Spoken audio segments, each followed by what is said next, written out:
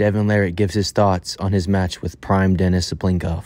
I remember in the weigh-ins, sorry, not the weigh-ins, in the standoff that we did, you know, before the match. I'm looking at him, like I'm close. I'm looking at his arms, and his bicep, it looked like an ass. Like it was like a freaking glute muscle. Yeah. Like his entire structure was so sinewy and just so strong. I was like, wow, like he's so physically so impressive. And I remember when I arm wrestled him at a certain time, he allowed me to kind of set my position. You can't really tell because it happens very quickly.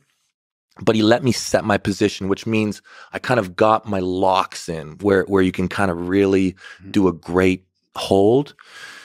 And he just ripped through me. I was really humbled that day by how far and how professional and how prepared Denis was, and how seriously he took the sport. I had gone back my entire career. At no single day do I beat Denis Cyplenkov in 2018. It's amazing to see the amount of respect these two athletes have for each other. I believe 2018 Denis Cyplenkov had the strongest left arm in history. Do you guys agree with me? Let me know in the comments down below.